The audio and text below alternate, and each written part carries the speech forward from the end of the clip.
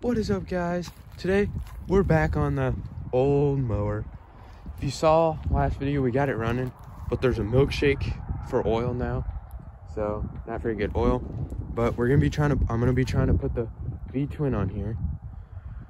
So first I'm gonna take these bolts off here that hold it on and see if these fit on the V-twin, because if not, then I'm gonna have to find some bolts.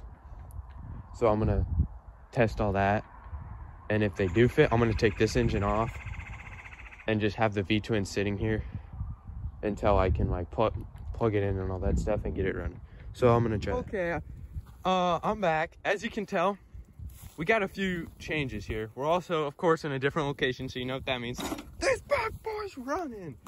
And the fuel pump here, I got 2 screws in there because when I start it, gas spews out of this top one. It's just, and that's waste of gas. But since I got this fixed here, we got a full tank. We're heading all the way back there, but we still have to jump start it. I want to wire up a kill switch and stuff because right now I just hold the choke. But this, I kind of like this. You turn the throttle and then it sticks. Since I don't really have to have anything wired up to it. I just put it here and then that's like full rev. Put it back down, idle. So to start it here, just take this, tap it on the back solenoid.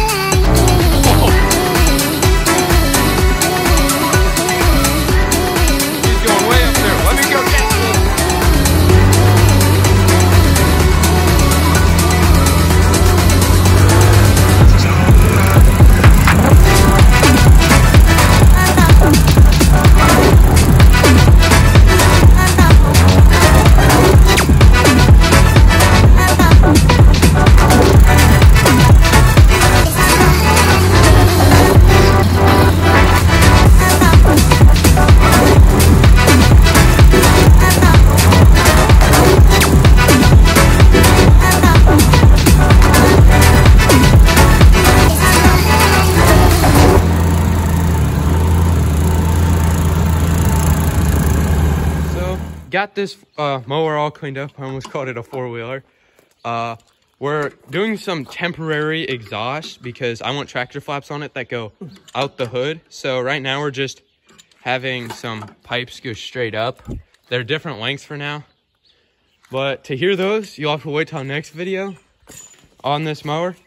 But these screws here, if you stay till the end, these held up pretty good. I mean, and you especially won't see it. We'll have to shorten this up. Hopefully get a new solenoid to so we can hopefully use the ignition to start it. That's gonna be it for this video. this mower was awesome to rip. So if you want to see more of this mower, make sure to go down, hit that subscribe button, because we're going to have more videos coming on this, because next video, we're welding the diff in it, which, I mean, for me, it's going to be today, but for you, it's going to be maybe, I don't know, a week or something. So stay tuned for that. We're going to have a welded diff. It'll be off-road, and it'll be awesome.